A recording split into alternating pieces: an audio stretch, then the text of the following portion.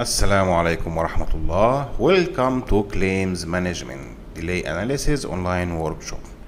The course duration is 6 weeks.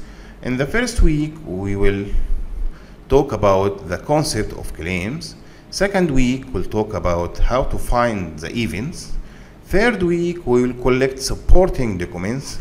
In the fourth week, we'll analyze the delays to build our case in the fifth week and get ready to defend our case in week number 6. This is the agenda for today's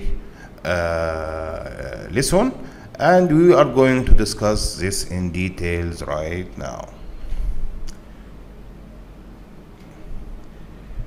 Introduction.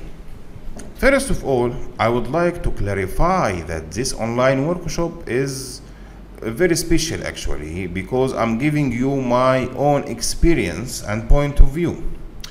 And the reason it is special, you may have different point of view which might be good as well, but when we work in the real working environment, there is no clear right or wrong. Instead, we have a very wide gray area where there is something correct and something else much better. So this course, as we said, is dedicated for planning engineers or whoever interested to understand the claims in the construction works. I'll be more practical in giving explanations and examples as much as I can.